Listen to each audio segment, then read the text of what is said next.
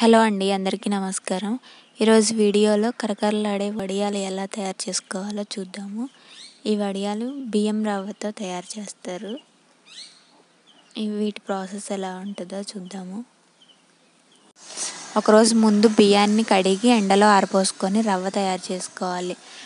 ఈ వీడియోలో చూపించిన చెంబులా ఉంది కదా, అది కొలతకు అన్నమాట. దీని నిండా రవ్వ తీసుకొని ఒక 10 నిమిషాల ముందు నానబెట్టుకోవాలి. ఈ చెంబుతో ఎంత ఒక రవ్వ తీసుకుంటే అన్ని 7 చెంబులు నీళ్లు పోసుకోవాలి ఎసురుకి.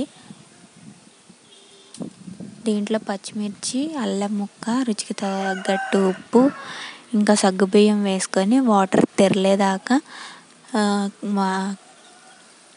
కాసుకోవాలి. వాటర్ తెరిలిన తర్వాత మనం నానబెట్టుకున్న ఆ రవ్వని ఇందులో పోసుకొని ఒక 10 నిమిషాల వరకు 10 నిమిషాల తర్వాత ఒక కాటన్ క్లాత్ని వాటర్లో తడిపి పైన ఈ విధంగా ఒక స్పూన్తో వేసుకుంటూ ఉండాలి.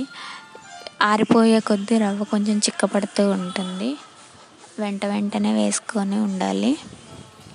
ఇట్లా వండే ఈ విధంగా వస్తాయి.